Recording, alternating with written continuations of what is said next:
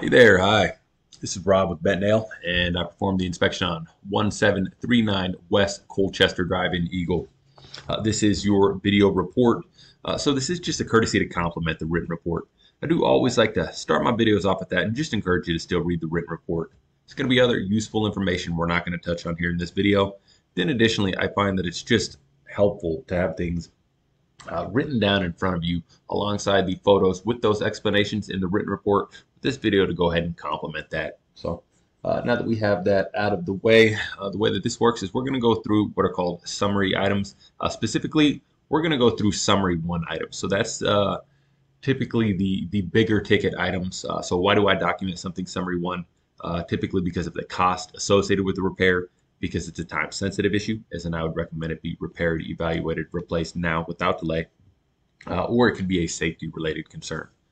So there are going to be summary three. Those are the smaller ticket items. We're going to cruise over those here in the video, but those will be waiting for you in the written report. And then additionally, there are summary two and summary four items. And that's what I refer to as other useful information. And that's going to be things like where's your main water shutoff valve? What size are the furnace filters? Where do you put the furnace filters? So good, useful information. But again, we're not going to touch on that here in this video. That will be waiting for you in the written report. So now that we've kind of established some parameters, we'll just jump right in, and I'll try my best to get us through these in a timely manner. All right, starting out here, looking at the exterior of the home, we have this pillar here on the front of the home, and it looks like it's beginning to lean here. So I'm not sure if that's due to settling or due to inadequate support from the top, but either way, I would recommend for that to be evaluated and any necessary repairs to be completed. Continuing to look here on the outside of the home, so we have this built-in planter box right here. Uh, and if you look here, we see some staining. And then if we get in closer, again, you kind of follow my cursor, you can see like we have staining, like we've had moisture intrusion, and then it looks like we have what appears to be potential microbial growth in that area as well. Put my moisture meter there, and we're not getting any active moisture, but there is the potential that that's an ongoing issue that has not been resolved, and there's the potential that we have damage from moisture intrusion from this planter box in the interior of this wall. We did have a missing stone just a one-off missing stone there, so I'd recommend that to be replaced. Taking a look here at the roof, the drip edge flashing was loose in a couple areas, so I'll show you. We don't want to be able to move this like that. That should be nice and secured to the fascia board right there, or the rake board. Taking a look at the roof, this is a summary three item, but the roof does appear to be original, so it is an older roof. So 2006, that has us at 14, 17 years. This is what you would typically expect to get 20 to 25 years out of a roof of this kind of shingle roof covering material. And I don't see any reason why we would not get that 20 to 25 years. But you could consider having a roofer come take a look at it. It does have moderate granular loss. Taking a look here at the attic, you can see here. So this attic, the whole support system in here is trusses, and trusses are not meant to be structurally altered. So you can see here that this was cut, and so I would recommend inquiring to see if this was approved by an engineer, if we have documentation that during the construction of this home that this was approved. Otherwise, I would just recommend further evaluation from a qualified professional to see what kind of ways what kind of avenues are available to correct this. As again, trusses are engineered and meant to be installed as they come complete and not to be altered and cut. Taking a look at the insulation, we did have missing insulation in a few areas. So you can see here on this wall, here's actually the inside from the inside of the home when I was conducting thermal imaging. And then here's behind the bathtub there on that second level. And then here's that image as well. So we want to get that put in place, and then the access cover there on the second level as well as missing insulation. Jumping into the crawl space, we did have mold underneath. So what we're looking at is the front of the home. This area was covered in insulation. I did remove that insulation. And this area tends to, because we have the sill plate here, and then we have this OSB decking right here, it tends to trap moisture in those areas. With that being said, I did note that microbial above the sill plate, so I would recommend further evaluation and cleanup or remediation as needed. Any of these crawl space vents that are at or below grade, I would recommend for them to get crawl space vents guards installed so that we prevent moisture intrusion into the crawl space. We had a cut floor joist here underneath the furnace. So wherever a floor joist is cut, we need to see support directly underneath that cut.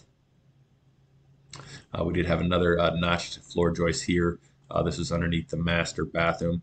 And so I'll kind of give you the short version. So this is an engineered eye joist. We have this solid run here.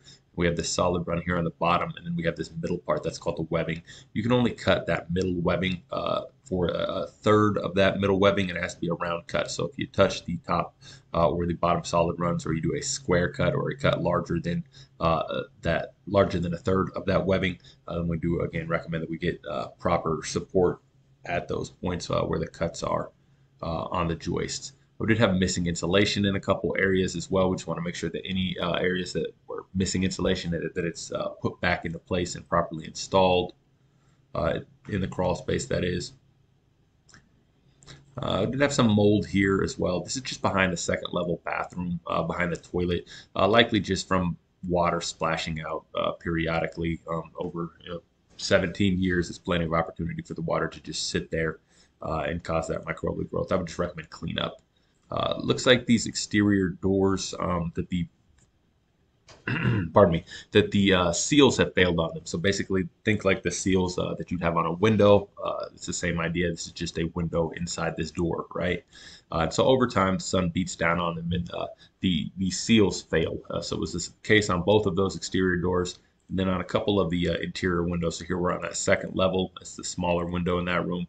Here we are in the living room. That's that left side window. Here in the master, and then here in that front bedroom as well. All of those windows do appear to have failed seals, so we have evidence that we have condensation in between the panes.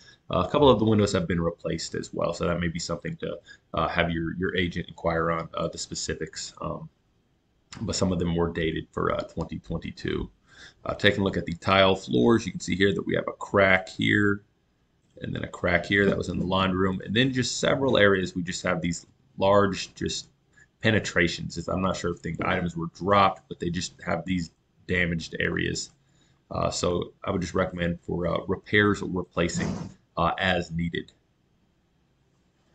Continuing, looking at the air conditioner, it is the original unit. And so unfortunately the EPA has banned R22 refrigerant, and so it's just very difficult to source. So that's something I wanted to make you aware of. So should you have to service this unit again, it will be difficult, if not impossible, to source that refrigerant. Looking at the furnace, you see here we have this corrosion and this staining, indicating that we've had moisture intrusion through the flue. And then looking here, you can see that we have indication that we have a leak here from the drain.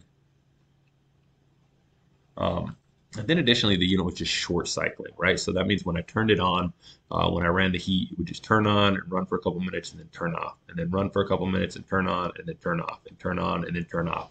And so it should not turn off until the home reaches whatever you set the thermostat to.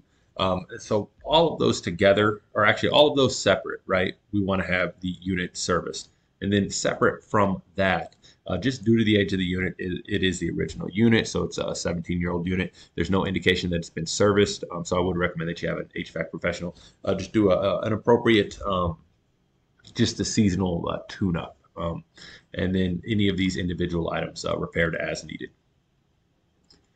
Taking a look at the sub panel on a anywhere that we have aluminum lines like this. These wires need to have an antioxidant paste, so I would recommend, being that this is a Siemens panel.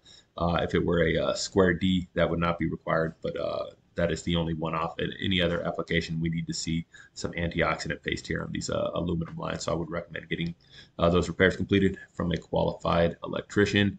Additionally, there's no carbon monoxide detectors in the home, so these hall units, the easiest approach would be to just replace those with the carbon monoxide combination units. We want to have those in between any sleeping spaces and then any gas appliances. Do make sure that the sprinklers are in good working order. I did not go through the sprinklers, so we just want to make sure that there's no busted sprinkler heads, spraying on your siding, ponding in the yard, things of that nature. Taking a look here at the expansion tank. This is a bolt-on accessory part on the water heater. The water heater was original as well. And when I test this, I should only get air pressure, and I'm not getting air pressure. I'm getting water running out of it, which means that that air bladder inside has failed, and likely the whole expansion tank needs to be replaced. Taking a look here in the master, pardon me, excuse me. Looking here at the master shower pan, you can see here, it looks like we have a crack. I don't know if it's been repaired, it was attempted to be repaired in the past.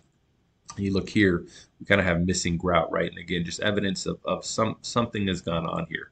So when I put my moisture meter here, we're getting 21%. That's not unusual. The closer we get to the actual pan itself, we're starting to peg out like we're having moisture intrusion into this ledge. As I kind of documented this and then just put that on pause. When I got underneath in the crawl space, you can see here that we do have evidence that we're having moisture come from somewhere. So I don't know if we have a cracked pan or what's going on here, but I would recommend further evaluation from a qualified professional. Looking here in the that kind of hall/guest bathroom towards the front of the home. As I approached the area, you can see here we just have kind of some staining here, like a potential past leak.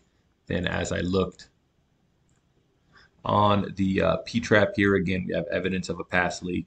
And then when I look up actually at the penetration there, you can see that we have staining, a little bit of microbial, indicating that it does appear that we have a past or a current leak there on that shower pan as well. So again, I would recommend further evaluation from a qualified professional to see if that's an ongoing or a resolved issue.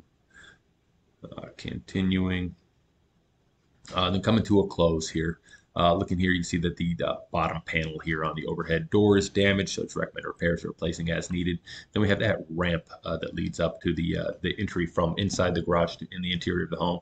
And this ledger right here, if this is going to be left in place, this does need to have appropriate lag bolts to actually properly secure it.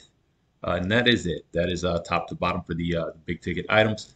I do hope that this video is helpful. I hope between this video and the written report gives you a good understanding of my observations during the course of my inspection. But should this video not suffice and you have any additional questions, absolutely do feel free to reach out to the office and they'll put you in contact with me. But otherwise, again, my name is Rob. I would like to say thank you for choosing PetNail and have a great rest of your day.